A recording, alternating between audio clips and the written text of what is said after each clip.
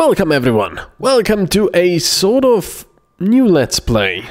It's not really, well, it is a Let's Play in a way, but we'll be Let's Playing a demo of a game that I've been very interested in, like a couple of years ago when it was first announced, or I can't even remember when. It's called Dead State. It's a turn-based survival game in a zombie apocalypse. Yes, I know what you're thinking. Oh my god, a zombie apocalypse again. But this one actually, you know, concentrates more on the social aspect of things, of, you know, society breaking down and everything. Zombies, yes, they are there and they're a problem, but, you know. And this is actually new. They've updated the demo a few times, I believe, and you can actually make your character now. Let's see what we can make. Ugh. Old. Ugh. Okay, whatever. Let's just take the nerd. He looks like a nerd. Custom? Okay. Appearance, body. Yeah, there we go. Now, I will be playing through this demo. No variation yet. You have to remember that this is very early still. Well, actually not that early. The game is supposed to come out at the end of this year, I believe, 2014 somewhere.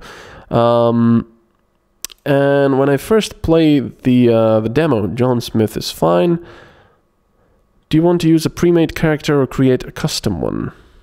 Let's do a custom one. Pre-made characters are not locked into any skill or stat choices when spending skill points. I want to do a custom character. Okay, so considering it's an RPG, it's a turn-based RPG, you obviously get lots of skills and stuff. Strength. How physically strong the player is determines carry weight, contributes to melee damage. Agility. How nimble a character is determines combat evasion. Vigor. How healthy a player is determines total hit points, grants additional armor class points at rank 4 and above. Perception. How keen-eyed and quick to react the player is. Well, we have 14 stat points. Okay, let's be quite beefy, I guess. Yeah, let's... Even though he's a nerd, so perhaps this is not the best thing, but hey, he'll be a melee guy, right? I actually might want to round this out like that. Okay, now, melee. How well the character deals with close enemies, less AP required for melee strikes, more damage caused in melee strikes, greater ability to bash objects. What's this? Oh, you can select a special thing. Player gains a 1 to 5%... Oh man, this is really difficult to read. Increased critical chance when hitting an enemy in the back. It's not really good. Player gains a permanent +5 to their armor class. That looks nice. Oh, there we go. And just select that one. And that's quite nice. Oh, and now it costs 2 to actually increase. Wow, that's quite a lot. Well, we're not going to do that. So that's quite a bit. Ranged leadership. How well the character is able to get others to follow their example. Dialogue skill ranges from reasoned to intimidating. Increases effectiveness of allies in combat. This is quite important, I think. I think this should be the main thing because your character is the leader. Allows for an ally of your choosing to bump up their move order and go next. Let's get this. Improves party chance to hit undead by 25% for 3 rounds. Keeps allies from going into a panic. Removes them from 1 for 3 rounds. Well, I guess don't panic, really. Then negotiation. How well the character convinces others to share their point of view. Dialogue skill ranges from understanding conniving. Reduces morale decay. It's also quite important. All of these things... Survival, how well the character survives in an outdoor environment, fast travel on the area map, harvesting on the area map, actively avoid random encounters. You know, these are all quite important, but I think for this character it should be negotiation and such. The player's personality lifts the spirits of their fellows, earning an additional 5 morale per day. Yes, you will have to keep an eye out on morale. Your skills at getting people to work better in a crisis has reduced the upgrade repair time by 25%. That's pretty nice, but I want to have the morale one. Okay, and then maybe survival. Sounds kind of interesting. Medical perhaps as well. Maybe ranged. Distant enemies, increased accuracy, damage critical. You know what? I'm gonna go for medical. There. Next. There we go. Stats, perks... 110 HP, 9 APs, start. This will finalize your character build, yes. Alright, so when I first played this demo, I was a little bit underwhelmed, to be completely honest. Let me explain, and let not that turn you off from the game. It was just a little clunky. I was expecting it to be a little more polished. Perhaps I was expecting too much of the demo, but we'll see. You wake up to the sound of people arguing. Your body is stiff and you can smell the unmistakable scent of rubbing alcohol. You feel like you've been sleeping off a horrible fever. The last thing you remember is the plane going down. Food? Who cares about food when we've got a huge hole in that fence? If we don't fix it, they're going to walk right in here. I know, Mom, but who's going to risk going out there? You? Me? Joel? I suppose I should be the one to go, being the cop and all. Kinda be nice if someone was watching my back. Nightmare René, that's for damn sure. Let's not panic yet, alright? And then you can, you know, say stuff. Hello, who are you people? Say nothing. Who the fuck are you people? Where am I? Who are you people? He's up. Easy. I realize you have no idea where you are right now, but you're safe. You're in the basement of a school. I'm Davis. This is Anita. You should thank your lucky stars that my daughter was here. Mom. That's Renee, Anita's daughter. Hi. Good to see you're up finally. Behind her is Elaine. She's still recovering. And that's Joel. That's me. I'm Joel. Officer Joel. I guess technically, I'd be Officer Oswald, but you can call me Joe. Heck, any of those will do. Okay, nice to meet you all. Now can someone tell me what's happening? Do you remember the plane crash? Yeah, wish I had never gotten on that flight. Where's the rest of my family? Your family? I don't know how to tell you this. What are you saying? I'm sorry, there were only a few survivors. Between the wreckage and the... well, it was amazing that we were able to find anyone alive out there. No, this can't be happening. I'm just selecting responses. You poor thing. I'm deeply sorry for your loss, but I'm afraid there's some other things you have to be made aware of. You're in Texas, Central Texas, a town called Splendid. We're in the basement of the local school. This isn't where I belong. I can't stay here. I'm sorry to tell you, but you're pretty much stuck here. We all are. But don't worry, we have food, facilities, a generator, and it's secure. The hell I am! Hey, thanks for everything, but I am out of here. You can't keep me down here. What? Are you going to stop me? Secure? What does that mean? I don't think you understand.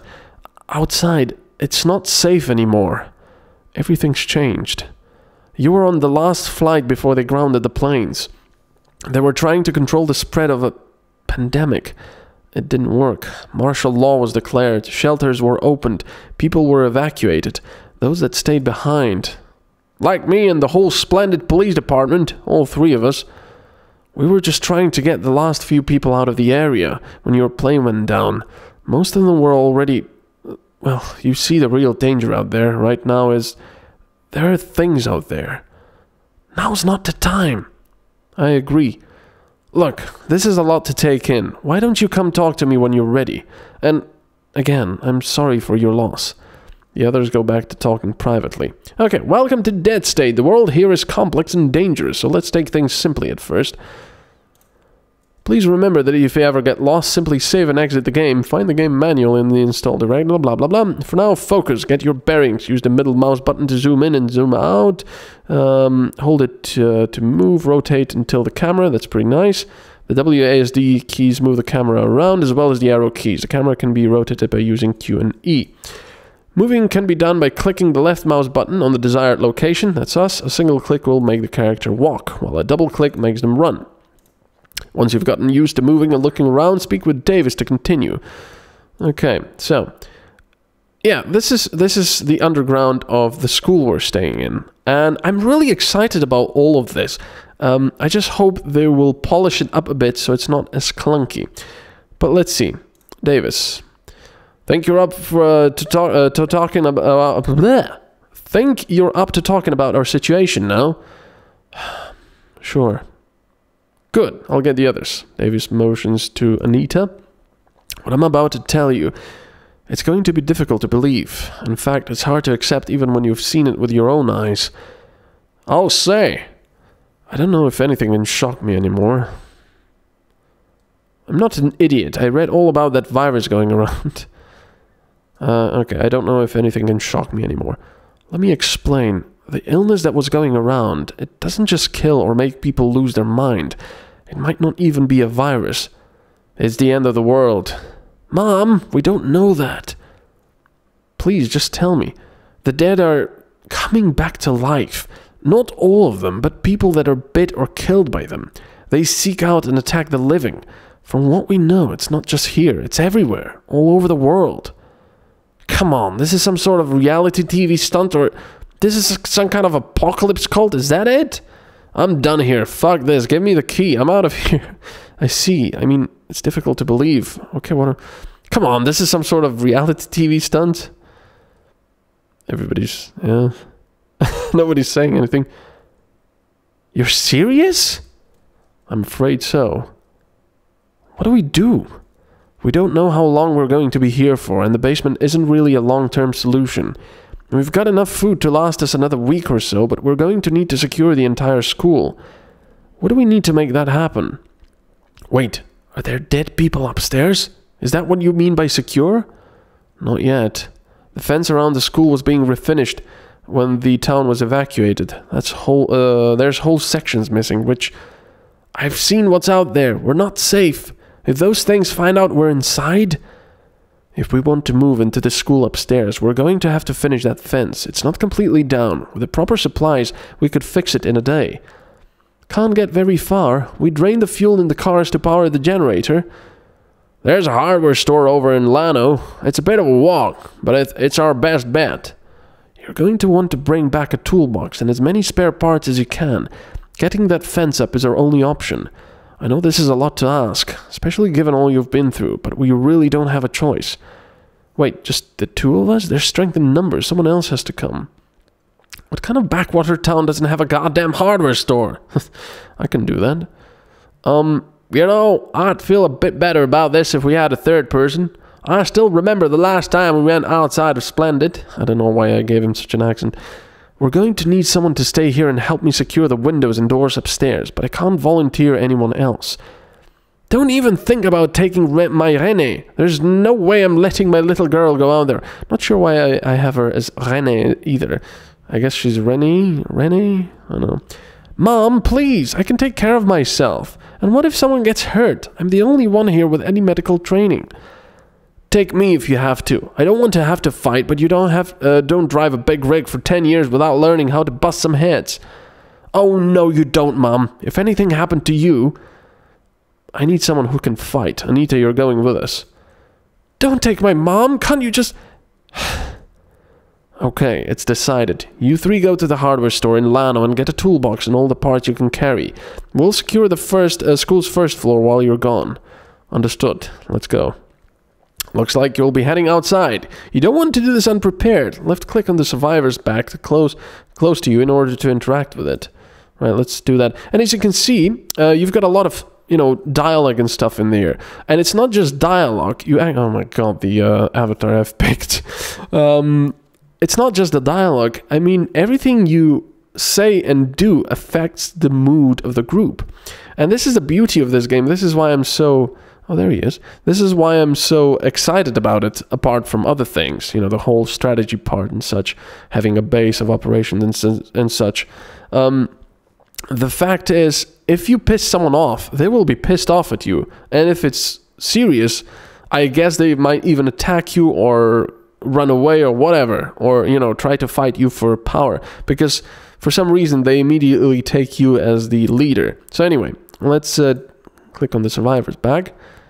It's very weird why there's no sounds. I'm going to... I guess there will be sounds now. Huh. Well, I've just picked at everything. This is the loot screen. The inventory of the character doing the looting is on the left, while the object or person being looted is on the right. Left-clicking on an item selects it. The arrows pointing both ways allow for selected items to be transferred back and forth, while the single arrow pointing to the left moves everything from the loot container to the looting character's inventory. When looting, pay attention to the weight listed on the looting's character. That's the amount of weight they're already carrying over here, 53 5.5 pounds. Each character has a maximum amount of weight they're able to carry, and once they're at the maximum, they won't be able to add any more. On the bottom of the looting character's clipboard are tags to separate the inventory. Click on the arrow pointing to the left to collect everything from the bag, then hit X. Now you have the items, but you still need to equip them. Press I to bring up the inventory screen, or click on the small backpack icon. Right, let's press I. There we go, that's our inventory. So as you can see, all this stuff is quite nice. This is your inventory screen. You'll notice the organizational tabs from the loot screen are still here. Start by equipping your character with some weapons. Grab the kitchen knife and drag it to the weapon 1 slot, and then grab the wrench and drag it to the weapon 2 slot. This will allow your character to swap between these 2 weapons in combat. So let's do that. Why is there no sound? That's bizarre. There should be sound, I think. Next, grab the medical satchel. This is a special item that allows you to charge it with medical items so you can heal yourself and others out in the field. Place it into your item 1 slot and grab the bandages and put them into the medical satchel to charge it. So you can see it has 0 out of 20, and if we put bandages in it, there we go, bing! Now you're a little more equipped to face the outside world. Close the inventory screen, then not sure what else to do. Okay, anyway, where are all the sounds? Sounds dangerous out there. I should check that bag for a weapon. This is the first floor of the shelter, otherwise known as Splendid General School. You've got some items on you that are best left here before you go. Head to the room with the shelves immediately to your left and click on the shelving labeled Shelter Storage, which is here. Oh, this is also different from what I remember. Yeah. Layout. This is the shelter storage screen, a variation on the loot screen, and is used for placing items in the shelter for later use. Since Dead State does not use food items to restore health, you won't be needing any food items outside the shelter. The same goes for fuel, parts, and luxury items. Select all your non-equipped items, then use the left-right arrow to transfer them. So obviously you will need food to survive, and luxury items to, you know, make everything nicer. Oh, this is nicer now, yeah, than what I remember in the demo. Once they're there, press the stock button to save them in the shelter's permanent supplies for later use. Ah, don't panic at them not appearing. They're still counted in your shelter supplies. Oh, okay. But can you take them out then? That should clear up some weight and inventory space. Close the shelter storage window. Okay, now that you've dropped off some items in storage, it's a good idea to check out your goals. Let's see goals. Yeah, they've definitely upgraded the demo quite a lot. The goal list is the way that experience is gained in the world of Dead State. Instead of killing, you have objectives to focus on to explore the world and keep yourself and your allies alive. So there we go. You know, you've got moods, jobs, what they're doing, their health and such. It's pretty nice. At the top of the goal list, you'll see what are known as reoccurring goals. These measure the amount of key items you've brought back in stock to the shelter and are consistent throughout the game.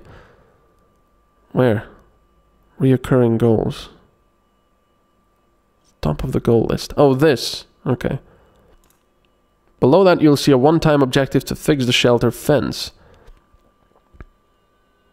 Where? Shelter useful. Repair shelter fence. There we go. The objective will remain active until it's completed. Each time you complete a goal, you'll be rewarded a certain amount of skill points, and after 20 skill points, you'll get a stat point. In order to spend these, simply open up your character screen with C and click to distribute them. That's it for the goals. Alright, so anyway, before you leave, try walking around the shelter and speaking with people. Individuals have their own particular locations they like to hang out in, and it's important to talk with them frequently to find out their wants and needs. Once you're ready to leave the shelter, run out of the front doors and then the blue-colored area. That's the exit grid. Every area in the game has an exit grid, which are the only places you can access the world map. While you're standing on the exit grid, press M on the globe icon and the bottom of the screen to access the world map. So anyway, I'm sorry about so much babbling now. I know this was a slow start, but I'm really excited about this game. And I'm already seeing more polish from the demo than what I've played a few months ago. So I'm hoping that combat and such will be more polished as well. But as you can see, this is our school, and I'm just so excited about this because this is our base of operations, and I will show you next time. You actually, you know, can upgrade stuff, build it up, defenses, this, that, and so on. And then you go out into the world and loot houses and such for supplies and so on. It's pretty damn awesome. So I will see you in the next part of the demo. And this is also me asking you, my dear viewers and subscribers, if you would like to see me Let's Play Dead State when it comes out. I probably will, just for my own sake, but I just want to know if you would be interested in watching it. So please let me know that down below in the comments. And as I said, I will see you in the next turn. Bye-bye.